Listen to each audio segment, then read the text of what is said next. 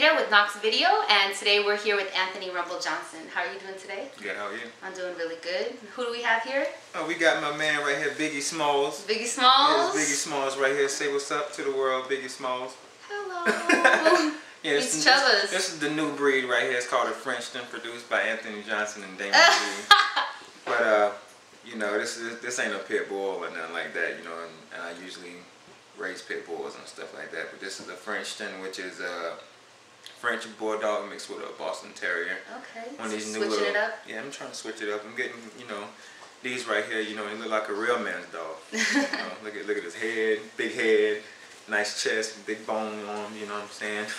Not too big, not too small. Yeah, he's a beast. He's a beast. Yeah, I'm talking about you. So you have a fight coming up with Yoshida. Now, how are you planning on standing and stopping in that fight with his submission game? I don't know. I mean, Yoshida's good. He has really good judo, you know. But as far as stand-up, I don't think he can really do too much that I haven't seen as far as stand-up. I mean, I work with Kung Lee and the fighters at Ush all the time. And Kung tries to take me down, and he might get my leg, but man, he works hard to get it down. To get a takedown, which all of my teammates work really hard. And we have wrestlers in my gym. We have straight stand-up fighters in my gym. We have a mixture of stand-up fighters / wrestlers all at the same time. So those guys know how to really mix it up. And you know, when I train with them and they can't take me down, not just because I'm bigger than them, but because they do have the skills to take me down and the knowledge and everything they need to take me down. So it probably helps your confidence too. It helps me a lot because, you know, I have my teammate James Terry. He wrestled at Arizona State. You know, Division I All-American. Yeah. And he's a legit wrestler. And he has a hard time taking me down, even though I'm bigger than him. And we fight the same weight class. You know, and then Kung, of course, everybody knows who he is. And when Kung grabs my leg and he tries to take me down, it's a war between me and him. It's like chain wrestling. He'll make a move and then I make a move.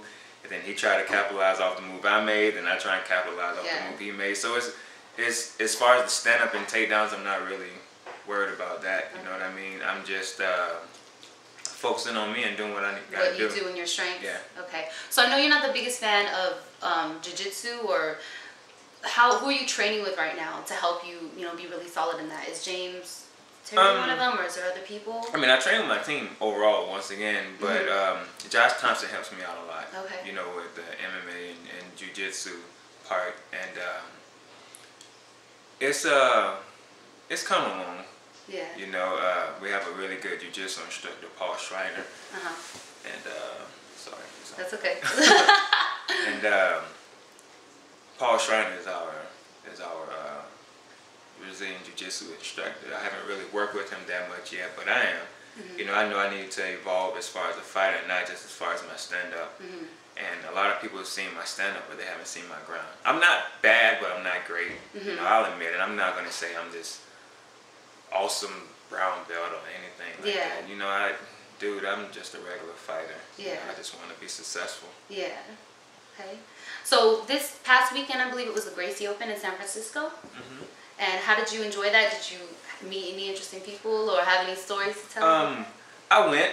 A friend of mine, Chad, you know, we ride our bikes together. And his friend is Miguel, and I think Miguel is part of Open Door Jiu-Jitsu or something like that.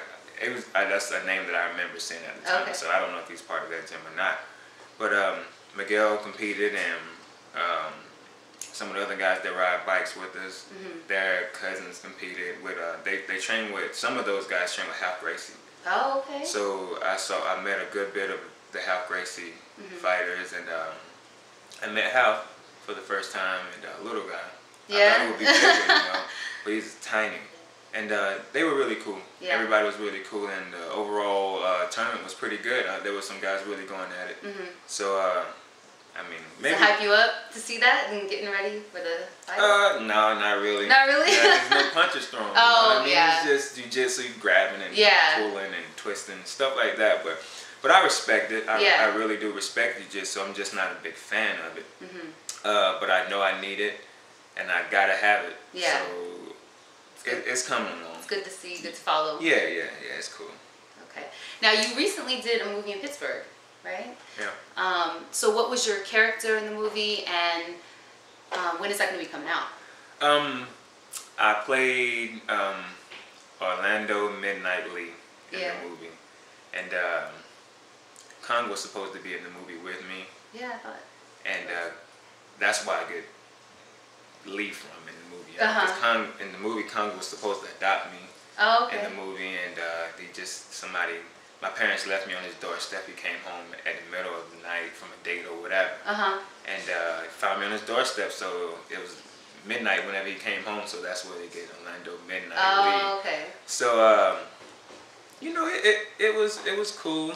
It was a good experience. You know, did it feel like something smooth, like to go into, like something natural? Aspect it's a mixed martial arts film, but it also has real actors in it. They don't try and make the fighters act, you know, which is cool with me. You know, the fighters did their part, which was to fight in the movie, and the actors did their part as far as acting in the movie. Yeah. And you know, of course, some of the actors had to play the role of a fighter too. So, which they did a really good job. We all worked together. It was a lot of fun. It was, you know, me, Nate Marquardt, Yves Edwards, Kurt Angle was in it. Eric Apple was in it. You know, it was really fun. Yeah. You know what I mean? And I wouldn't take it back for the world. I loved it. It was so much fun. It seems like that would be a really exciting experience. It was really fun, but it was a long process. Yeah. You know, we get up sometimes at 5, 6 in the morning and still don't get home till 8, 9 at night. We would be on set all day, and then half the time you just like breaks between stuff. Or? Yeah, but you know, they broke it up. Like one fighter might have his scene, but you'll do that scene for 3 or 4 hours with the same move, just to get it perfect. Just to get it perfect. So you wouldn't go in there and do your scene till probably. I mean, if I got there at 6 or 7, I probably wouldn't do my scene till 6 or 7 that night. You know, so we would be just sitting there and just be on the computer talking to everybody on set. But it was pretty cool. Okay.